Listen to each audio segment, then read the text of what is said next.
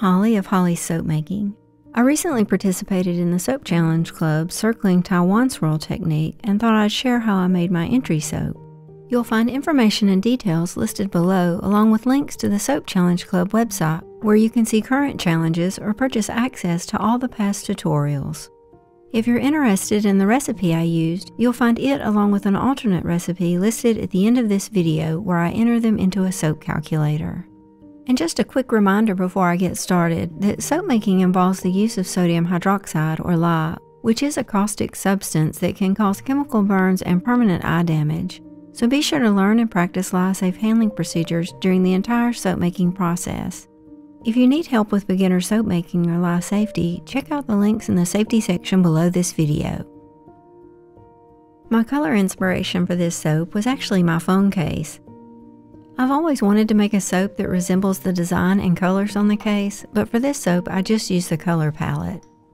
I prepared some orange and pink clays by hydrating them with a little distilled water, just enough to make them fluid and easy to blend in later. I prepared some indigo powder by mixing it with olive oil and allowing the powder to sink to the bottom. This indigo is so intense that it colors the oil just fine without adding heat. I also prepared some chromium oxide green by mixing it with a little olive oil until it was completely smooth. And lastly, I mixed some water-soluble titanium dioxide with equal amounts warm distilled water. I decided to use the titanium dioxide partly because I wanted to lighten the soap, but I also like how opaque it can make the soap appear, and I really wanted that opaque ivory color to be part of the color palette. Once the colorants were ready, I made the lye by adding the sodium hydroxide to the distilled water. I stirred until it was dissolved and then set it aside to cool.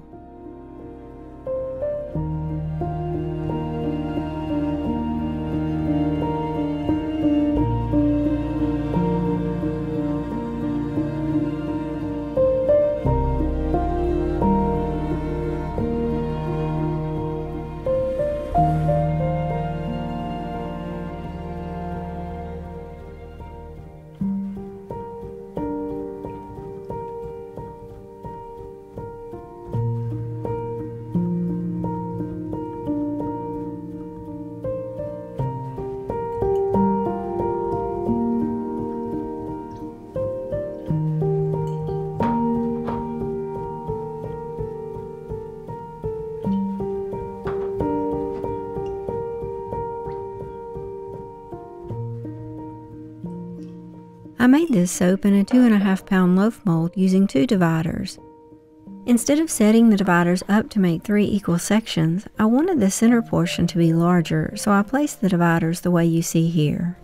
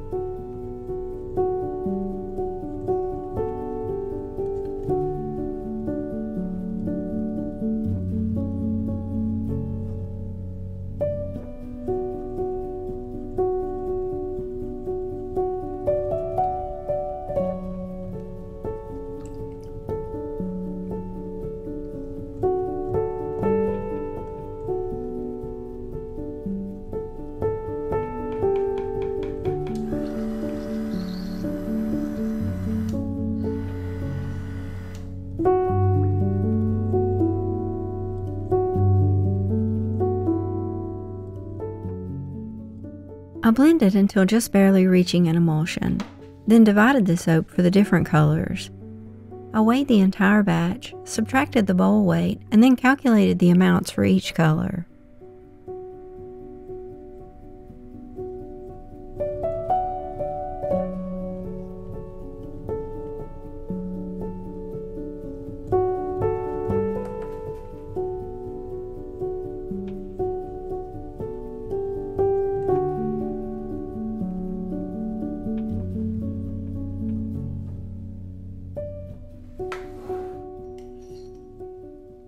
For the light orange soap, I added about 1/4 teaspoon of the orange clay per cup of soap.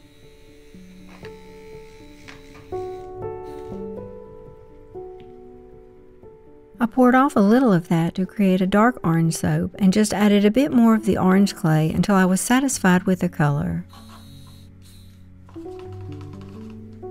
For the burgundy soap, I first created a reddish pink by adding about 1/8 teaspoon of the orange clay and 1/4 teaspoon of the pink clay.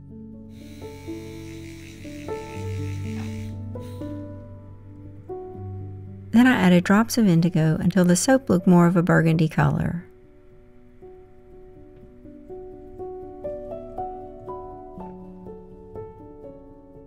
For the green colors, I first added a few drops of the green oxide to create a light green. Then I poured some of that off and created a darker teal green by adding drops of the oxide and indigo until I was satisfied with the color.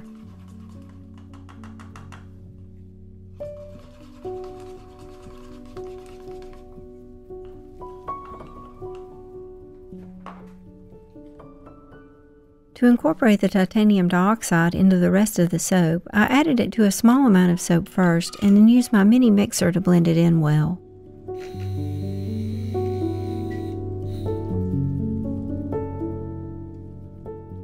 Then I added that back to the rest.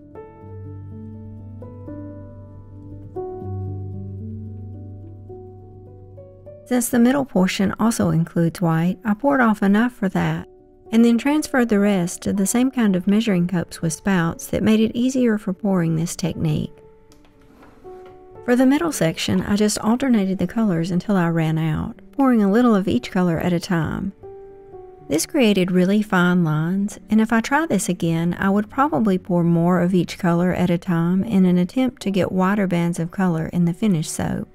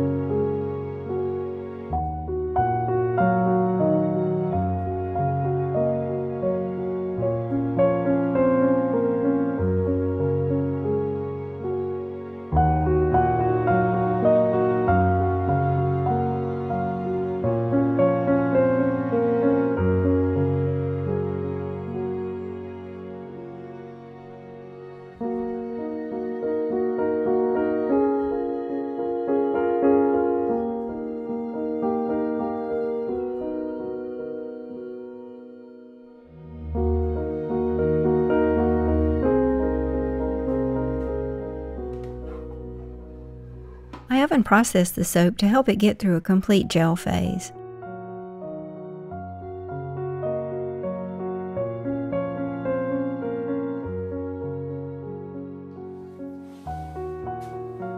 I removed it from the oven the next morning, and even though it was still a little soft, I unmolded it that afternoon. I was able to cut it the next day and waited a few more days to trim and clean up the bars.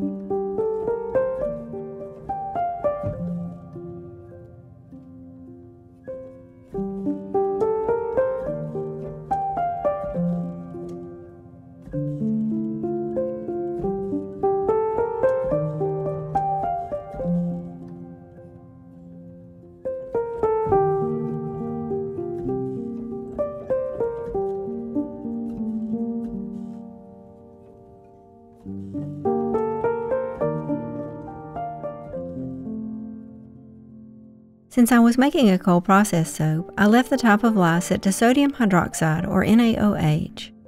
My recipe oil weight was 1,000 grams.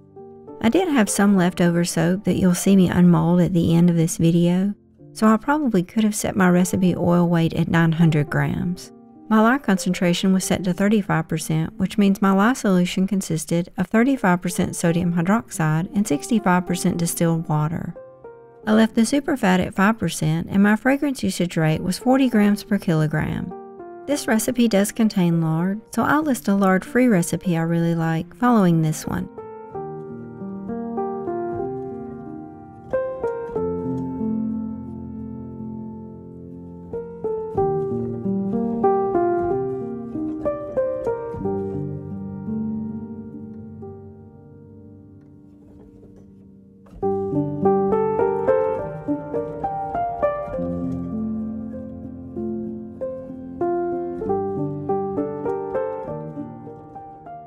Once you have everything entered, you just select to calculate the recipe, then to view or print it.